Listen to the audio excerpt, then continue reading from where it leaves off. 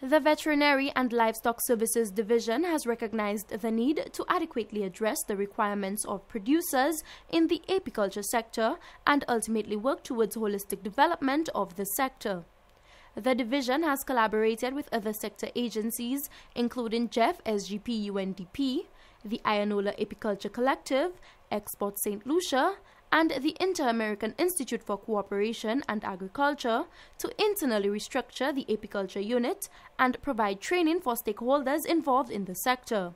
The most recent training exercise is the National Workshop on Apiculture, which is aimed at developing an integrated apiculture industry in Saint Lucia that promotes and protects natural ecosystems while also benefiting apiculturists, stakeholders, and participating communities. Director of Agricultural Services, Dr. Aurea King-Snack, pledges the Department of Agriculture's commitment to continue collaborating with stakeholders to develop the sector. We also urge our partners to work collaboratively with our department, as the success of this industry depends or demands that we work together, building synergies, developing a nexus of shared ideas and competencies, and building capacity within our stakeholders.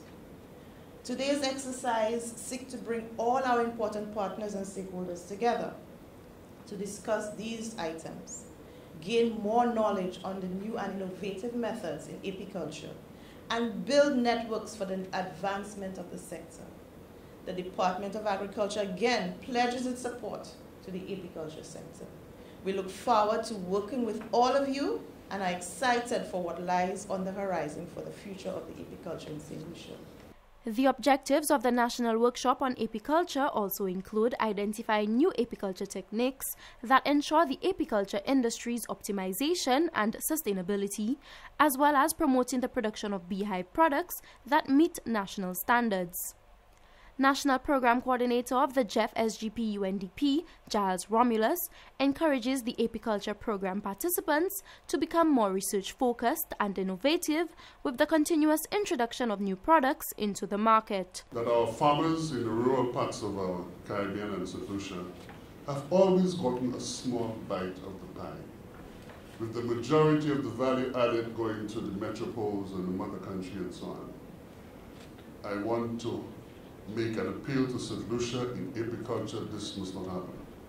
The value added along that value chain must remain in Saint Lucia, and our people must become the supporters, the developers of apiculture in Saint Lucia. GEF is determined to do that and to invest in the capacity development of the people and government of Saint Lucia. So let's remember the history